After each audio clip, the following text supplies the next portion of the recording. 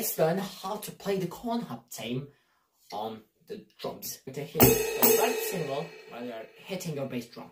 After that, add a single hi-hat hit with a kick. Then after that, you're going to hit your snare drum and your hi-hat together. And after that, you're going to add a kick and a hi-hat. But they're going to be together. Don't separate them. And after that, you're going to add a single hi-hat hit, which will conclude to this.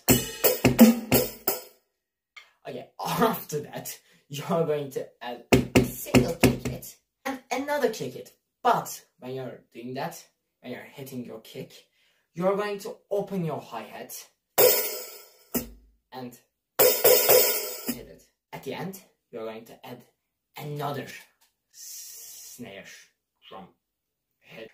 I don't know what you're going to call it, which will end up like this.